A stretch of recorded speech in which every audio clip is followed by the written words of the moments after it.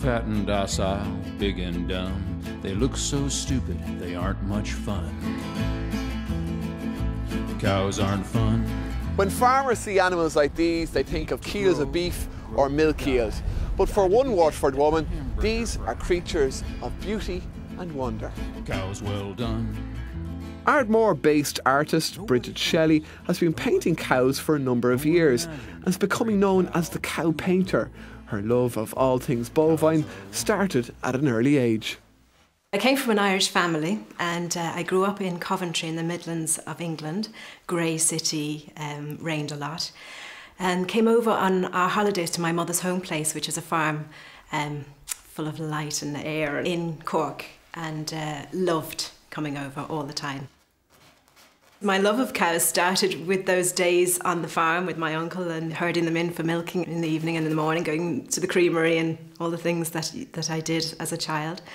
And then when my own children were very small, I was looking for something to paint. So looking out the window, I saw the cows and I started painting them because I loved them anyway.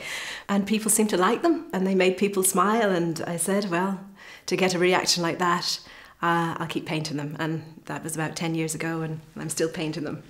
So tell us about some of these particular specimens. Where do they hail from? Well, these two are Joe Power's cows, a local farmer. Yeah. And see a nice wonky horn on one of them. That's exactly it, yeah. That's probably what appealed to you, and the farmer's going, what are you doing painting that one? It was one of the things that attracted me. So I just went in and I crouched down, and that's why you've got sky just in the background there.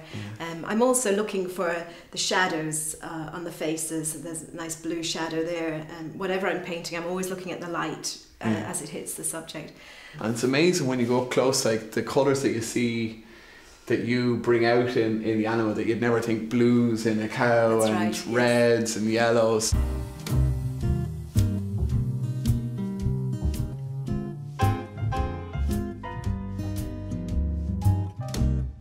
Pictures and paintings. You're bringing a bit of funk into the cow as well. Pretty funky colours. Yeah, they're quirky, you know. I just think that each cow has its own expression, its own. They're very unique. Each of them is very unique. I just like to express that. Very often, I'm looking for, I say the good-looking cows, but you know, to have bright eyes, to have nice hairstyle, curls in the face. If the light is good, it's great to have some shadows across the face as well. A curious look, head up is the best. I love Frisian cows, but sometimes the blackness on the faces doesn't make a good painting. But the Herefords now with their curly faces, and especially if the light is on it, they make great paintings. Of course, the farmers aren't going to be looking at the colours, they're going to be looking at the tags and seeing if the barcodes are right on them or whatever. Exactly, that's it. Yeah, they're amused by the fact that I include the tags, but it makes them the real cows. They're all individual cows, they're all tagged, they're all legal. Brigid obviously has a fascination for all things bovine, but I'm interested to know if local farmers share her appreciation for cows as art. When you start waxing lyrical about cows, I mean, do farmers think, God, is this woman away with the fairies? Farmers do, yeah, a lot of the time. I think that they think I've got a bit of mad cow disease. They're very bemused by my love of cows in this way, because I look for the nice hairstyles as well. You know, it's just something quirky, I suppose, that I have too. The good-looking cows, I'll try and lure them forward for me to take pictures and to paint them. But over the years, Brigid has convinced local farmers to look at their cattle with fresh eyes, including beef farmer Sam Roach Perks. Were you surprised that somebody would devote so much time and energy to painting cows? I mean, most farmers look at their cows and they say, yeah, you know, if I can turn them into a profit, grand, but hang them on my walls and paint them and get artistic about them? Is the surprise that somebody's making money out of cattle, or is the surprise that somebody's making it out of painting them?